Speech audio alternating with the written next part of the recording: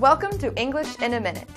If you listen to American English, you might hear this phrase. Fair weather friend. What do weather and friends have to do with each other? Listen and find out. Bill sure was friendly when he needed our help moving to his new house.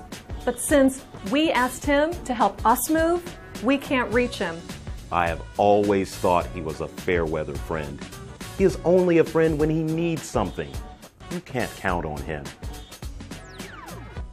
Fair weather is good weather. A person who is a fair weather friend is loyal in good times, but not when things get difficult.